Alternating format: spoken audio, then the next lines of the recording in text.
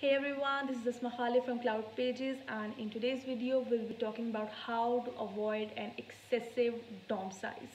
So when a browser presents you with a page, what it is doing is it is building a tree-like structure of the HTML structure of your page. So based on that, we can say a whole tree-like structure, cascading tree-like structure is created. That structure is known as document object model, or DOM for short.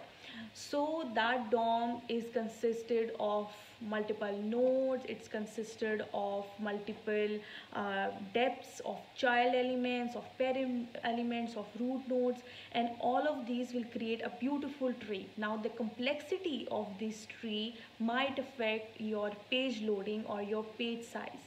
The heaviness of your page totally depends upon these elements. Now there are a number of ways you can avoid that heaviness, and you can decrease your DOM size.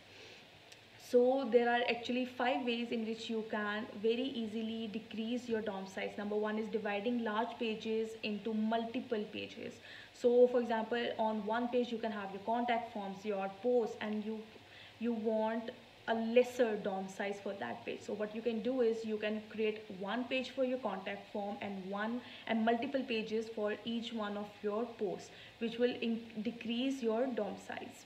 And you can simply link the pages for the newly created pages on the initial page. Number two is that CSS should never be used to hide the undesired elements. For example, by using display colon none, it will hide it from the view, but it will not affect the HTML structure at all. So the viewer might not see it, but the heaviness of the page doesn't change, the DOM size doesn't change for that. Number three is don't use plugins that are not well coded. So there might be a number of plugins out there, they are newly created every day, but they might not be good for your DOM size. So what you can do is you can, before installing and activating a plugin, you can test out your pages, and after you install and activate new plugins, you can check out their your tests, you can test out your pages, you can check out their speeds, and so that you can know which plugin is better optimized for your page. Number four is to remove any unneeded elements from your default theme. So for example, you might be using an e-commerce theme which has an add to cart, which has a COD button, and you don't need those in your page. So what you can do is you can remove them yourself, or you can ask the builder to please just remove them from your theme, or to custom make you a theme that don't have those elements. And by removing those unnecessary elements, what you're doing is you're basically decreasing your page size and you're decreasing your DOM size. Number five is to use the most latest version of your page builder, since the most latest version will always be more optimized than the one before. Now I'm going to show you 3 ways in which you can decrease your DOM size. So there is a technical way to decrease your DOM size, and there are 2 more ways: to lazy load your comments and to lazy load your images. So I'm going to show you a little demonstration in which you can see all 3 of them. So without further ado, let's just jump straight to the video. Okay, so first of all, I'm going to show you how you can technically reduce your DOM size, and then I'm going to show you how you can reduce the DOM size by essentially lazy loading your comments and lazy loading your images. So for the first part, let me open up a dummy post that I have already created. Now technically, let me open this out first. Now technically, when you will see and go through the HTML code of your post, you will see something like this somewhere. A code within a div block. Now div is essentially a container, a block in which will create another node in your tree-like structure. So right now I can see that this block is giving me this result. But I can achieve the same level of result by eliminating the need of a div with a simpler code. Now when I do this and I get a preview, it's the same result. So why not use a simpler term instead of a div block, which will create another node? I'm removing that node and essentially creating a simpler piece of code. You can do this with all of your post by simply clicking on an element, going to these three option buttons and clicking on edit as HTML, and you'll see your code. You can go through all of your page or posts like this, and if you think that there is a piece of code that can be made simpler or can be made less heavier on the page or the post, make those changes technically, remove the extra blocks, make the code simpler, as simple as possible, to achieve the same level of result with much less heavier DOM size.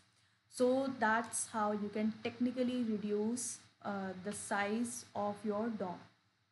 Okay, let's just go back to our dashboard now. Okay, now I'm going to show you how you can essentially decrease your DOM size by lazy loading comments. So go into plugins. From here, go into add new, search for lazy load comments, scroll down and click on install. Now I'm going to use this one with 6,000 plus active installations. It's installed, click on activate. Once it is activated, it is ready to use. Now go into settings and go into discussion. Okay, scroll down to lazy load comments. Now this option is here because of this plugin. So with this plugin, you get the option of on scroll and on click. Now by rule, on scroll is always on, which means that your comments will load as you scroll down. But sometimes I don't want the comments to load at first. I want to give the user the option to load the comments. I mean, why should my user just see the comments if he or she doesn't want to?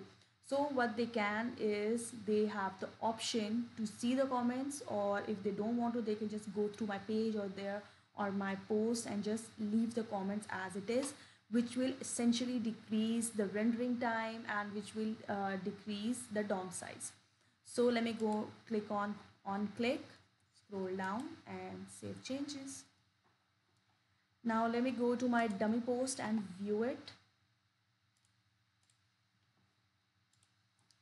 Now when I scroll down, you will be able to see a little button over here. Now, right now my DOM size is quite small since I am eliminating all of my page size by removing my comments and giving the option of viewing comments. So if I click on this button, I'll be able to see all of my comments over here. Now this is a very great option. Right now I only have 26 comments, a little comments in my post, but it's a really great option if you have like hundreds or thousands of comments on a page, and it will take that much more time to load it. Your page will be or post will be that much more heavier. So eliminating those auto scroll comments, you're essentially reducing your page size. So that is how you can lazy load your comments. Now let's check out how you can lazy load your images. So right now my page has a couple of images in it, so I don't want them to load in the very big. So right now I only have 3 images in my post, but think about a post which has like 50 or 100 images in it. How much more heavier that page will be. I would want that only the images that my user is seeing is loading as in the runtime. So what I'm going to do is go into plugin, click on add new. From here, I'm going to search for lazy load WP Rocket.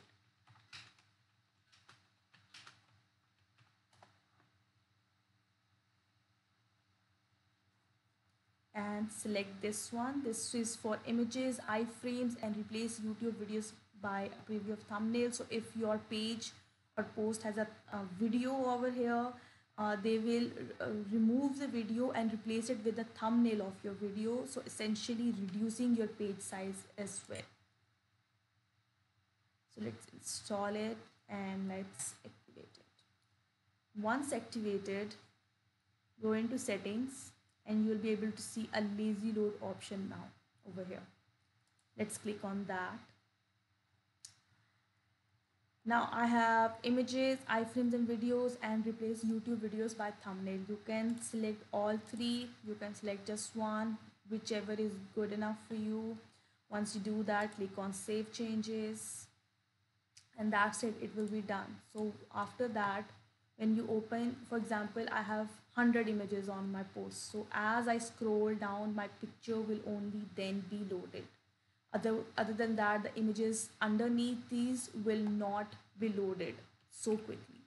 So that is how you can lazy load your images. So if you still have any questions, just drop a comment in the comment section, and don't forget to like and subscribe Cloud Pages.